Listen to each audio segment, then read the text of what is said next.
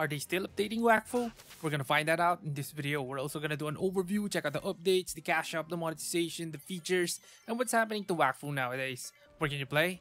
And we're gonna do a Wakfu gameplay from the beginning to show you guys what it's like playing the game from the start. Wakfu is a tactics, turn-based MMORPG. And with that said, let's do this!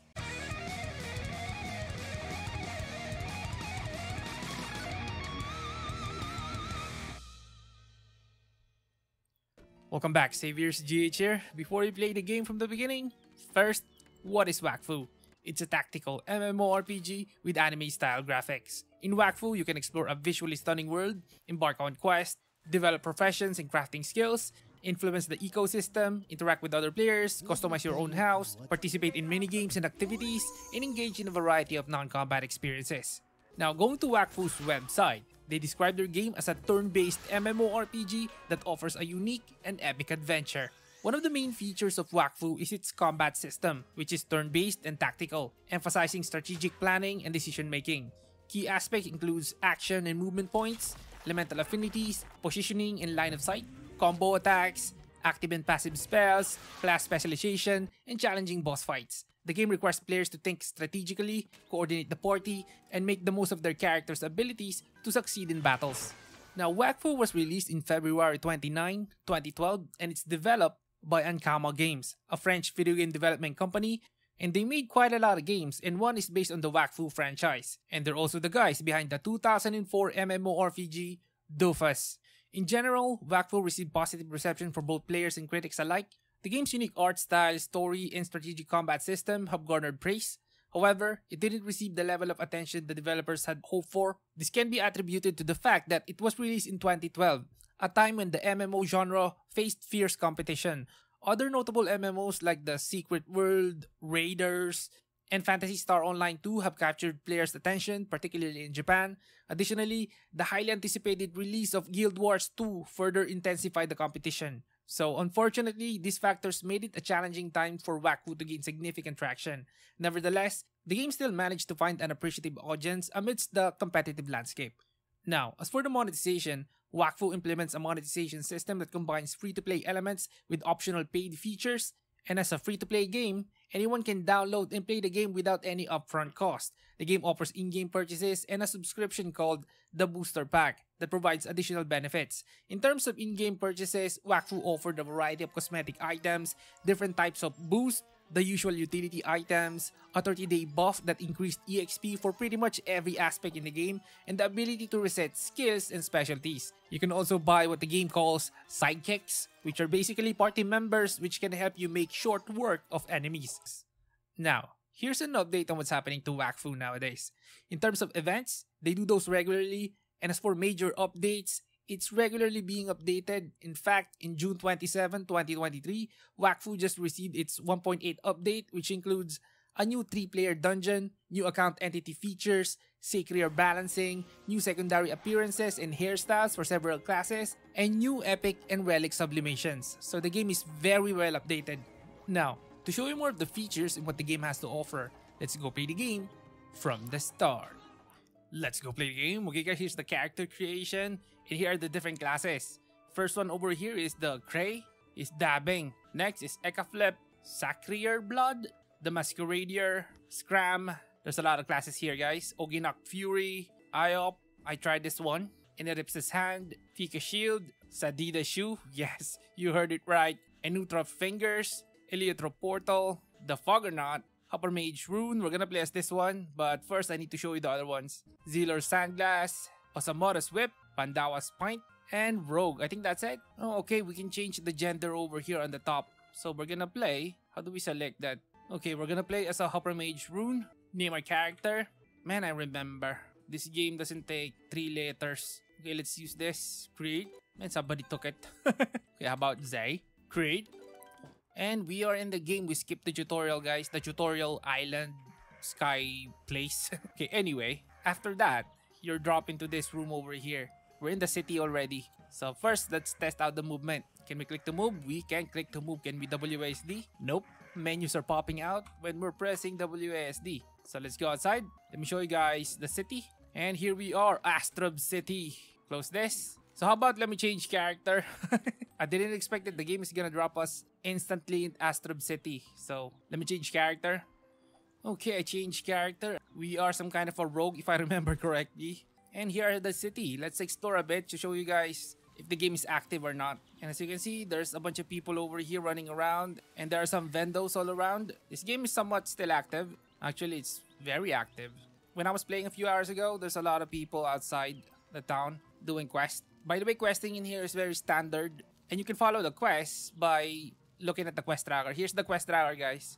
At the left side, you just press this compass over here and this will pop out. Just follow this where this is pointing and it's gonna point you to the quest destination. Like for example, this one, Astrubian Mercenary Astrub. You just follow this compass and then interact with this NPC over here. And then we can now interact with this NPC to finish the quest. So we just need to talk to the other NPCs. By the way, when you first get into this city, the game is gonna give you some kind of a rescue mission. You're gonna rescue the Astrub Knight. He's basically your first sidekick. Oh yeah, speaking of sidekick, let's open up the character profile. Here goes the character profile. This is where you can find the skills. You can put some over here. How about let's put some dodge. Check. So we used up our skill points. And you can add other characters over here by pressing this one over here. And as you can see, we have Crowbacks. This one is a trial sidekick. You get this instantly when you get into the game. He's gonna start level 1 and you're gonna level him up.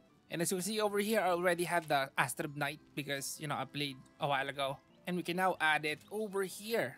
And as you can see, we're now a 3-man party. And before you do the other quests, make sure to level up your new sidekicks, your new party members, because they're gonna be weak. They're gonna be one-shotted. And of course, you gotta gear them up too. Let me show it to you. Here at the inventory. By the way, guys, when you're equipping gears over here, your character changes appearance. Like for example, let's remove this helmet over here. And as you can see, we removed the helmet. Now let's equip it again. And there it goes. We're changing appearance. Now close this. And if we click this icon over here, we can also gear up our sidekicks. Here's the Astrub Knight. And in terms of gearing up, when you first get into the city, fight the cats. Because the cats will give you level 6 and level 8 gears. Like, here we go, cats. Let's fight some cats to show you guys the combat. Okay, let's fight the cats.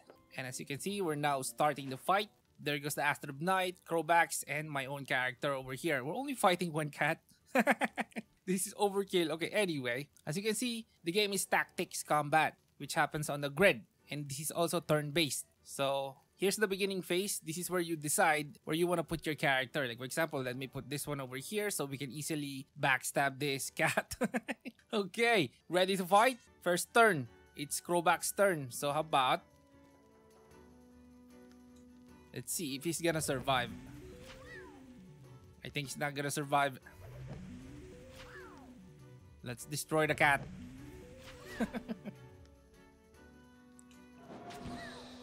Okay, one more. Man, this Crowbacks attacks a lot. Ooh, I missed that one. Okay, anyway. And turn. Now it's the cat's turn. The cat's gonna destroy us. And now let's finish this cat. Shoot him down. And the cat is destroyed. Victory! And as you can see, there's a few people running around. So what else can I show you guys? So how about, let me play for a bit. When I see something, you know, much more challenging, I'm gonna record again. Turns out, I needed to level up to be able to do some of the quests. And look at this. I'm liking his running animation. He's got wings. Okay, anyway. Man, look at this game. I keep checking this game out every now and then. And you know what? I've been wanting a turn-based AAA MMORPG. That would be great. Because most of the MMOs is either tab target or action. It would be a great change of pace if we get a AAA turn-based MMO. Not exactly the traditional turn-based, but something like this. A tactics MMO. Okay, so anyway, let's just look for a monster to fight. Maybe something around our level. What's our level again? We're level 12. Our sidekick is even lower. Oh, there's a chicken over here. Level 17 chicken. Okay, there's a site over here. Can we fight this? Check it out. Oh yeah, we could attack the site. Let's zoom in. He's alone, right? Okay, we're gonna destroy him. Let's move behind. Face him.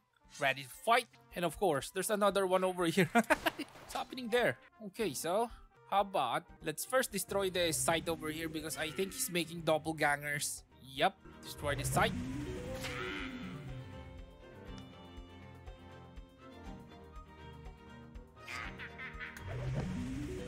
I think our Astrub Knight is gonna go down.